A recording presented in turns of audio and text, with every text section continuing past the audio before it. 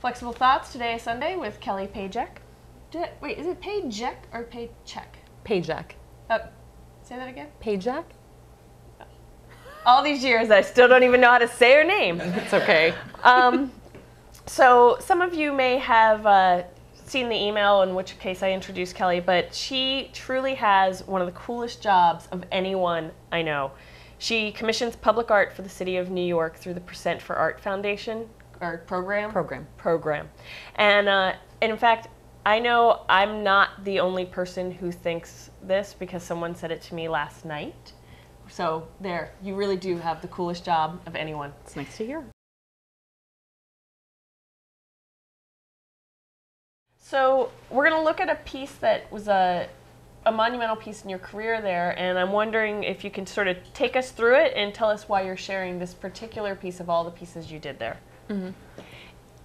This might be a little bit self-serving.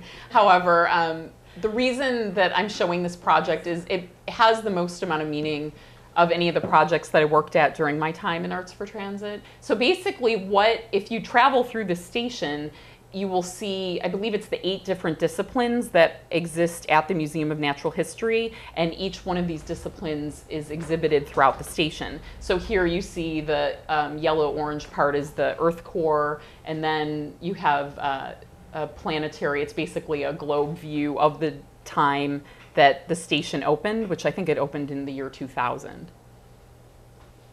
And this image is basically a look at a sea life landscape. So this was all done in ceramic and mosaic tile. And this particular section is probably I think one of the more educational components of the station. I mean, I find the whole station educational, but this is actually a timeline of history, and the pieces or the animals that you see in kind of blue shadow that don't have detail to them are extinct ancestors of the animals that you see in front. So this basically exists as a full historic timeline. And the way we planned it out is that at the end there's a question mark, which exists for humans as being the 5th extinction. Okay, after visiting this, what are the next 3 stations you would send all of us to in New York City? Most people have seen this station, but I definitely say go to the 14th Street, 8th Avenue subway station on the ACE line. Tom Otterness did bronze figure, his kind of roly-poly bronze figures, and they're throughout the station. We're really fortunate to get a great number of figures throughout that, and I have found even in my travels that most people have gone to that station. They find it very rememberable. I just think it's a great public piece that people interact with, they remember it, and I think what happens a lot in public work is people walk by it and they don't even acknowledge it, and that's a really great one to see and experience. The other one I would recommend is at 42nd Street at Bryant Park, and it's when you switch from the 7 train to the, I believe it's like the FD, the orange line, and there's a tunnel that separates the 2 lines. It's done by an artist named Sam Kuntz, and it is a really beautiful piece where it looks like the ground from above is kind of absorbed into the station below and the root system's coming down. And she uses a lot of literary quotes that she obviously referencing the library above, but it's a really elegant piece, and I think a really sophisticated way of bringing in an artist that isn't a typical public artist to this public environment in the subway. That's 2. I'm trying to think of what a 3rd would be. Actually, I have a real fondness for the Atlantic Terminal subway station, which is it's a station much like what I mentioned earlier about integrated artwork. The artist is George Trackus, and it's somebody I've been really fortunate to work with at the beginning of my career and also recently. And he does incredible integrated public work, and it references the Atlantic and Pacific crossing of the subway at that subway station. And so there are all these nautical and boat references, but he uses a lot of native stone from New York State that flows throughout the station.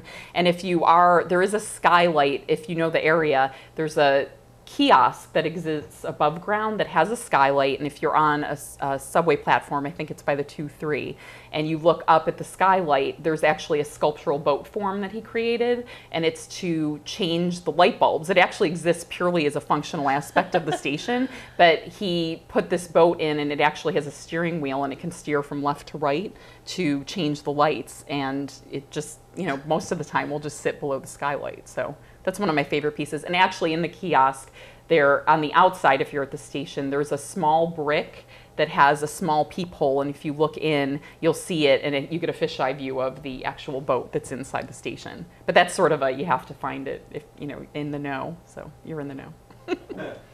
All right, and then in terms of public art in mass transit avenues, is New York by far the best public art mass transit combination in the world, or is there another city that does it better or just as well? New York, I think, does it well, and I think what New York City's subway does well is bringing artists into the mix that haven't done public work before, because it's very easy for an artist who, say, is a painter, to come into the process and work with somebody who's a great mosaicist to have their work translated into a permanent medium and something that's really durable for the system.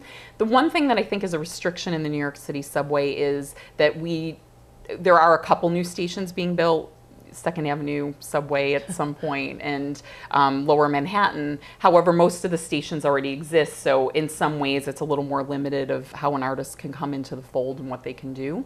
And cities like Seattle have a really great above, like a light rail line, which is outside, and then also, I don't know if they have below ground, but they have a really extensive system of bringing in artists in different ways, whether it be temporary or permanent. So I think Seattle is probably one of the best cities for transportation-related artwork. Well, thank you, Kelly. That was awesome. Thank you. That was excellent.